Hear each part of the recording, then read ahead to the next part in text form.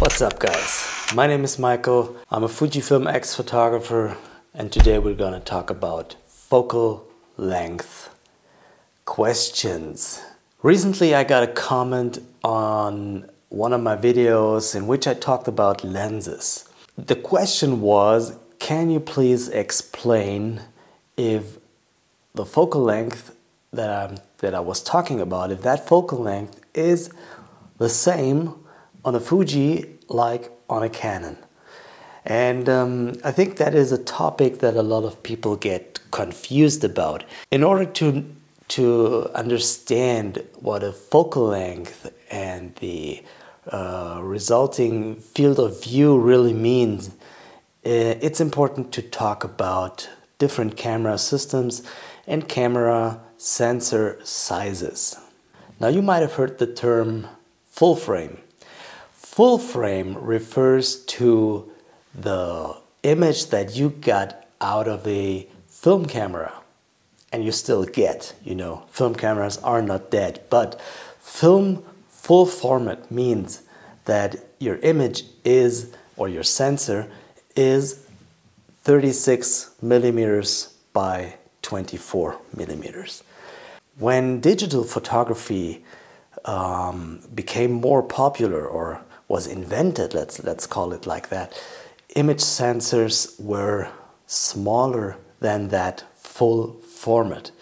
And the term crop sensor comes exactly from that fact that the sensor is smaller than the full format. So most cameras have a crop factor of 1.5.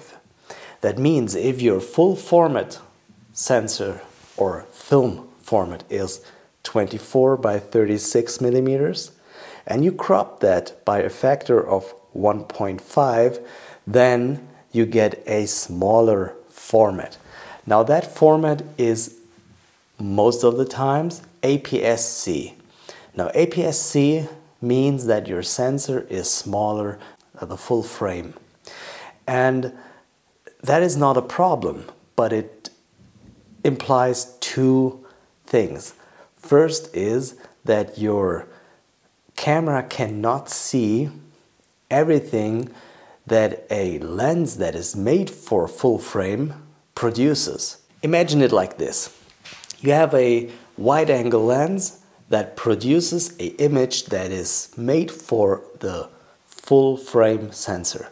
So this image is at least, let's call it like this, it's at least as big as this. Now in reality it's like this, but to show you.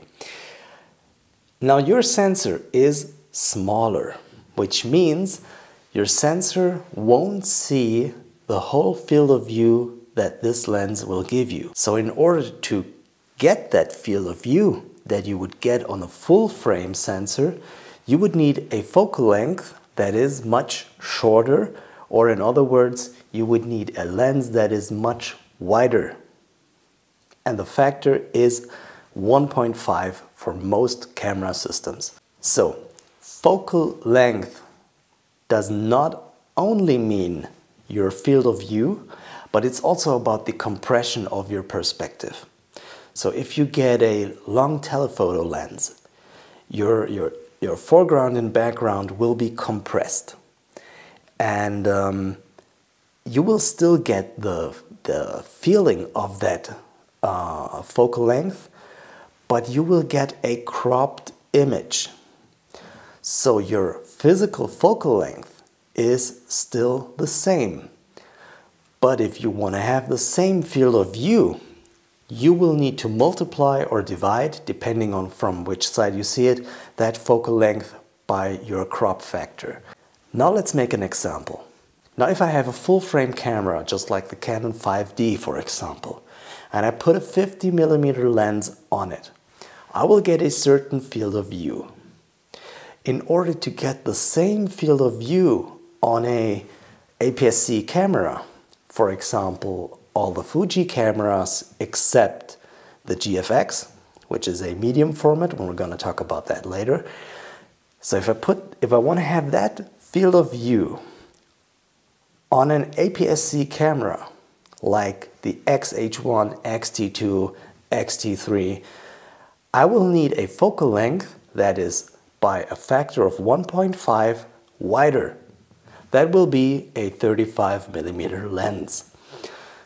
So in fact, you get the focal length of 35mm, but the field of view will be the same like the field of view you get on a 50mm lens on a full frame camera.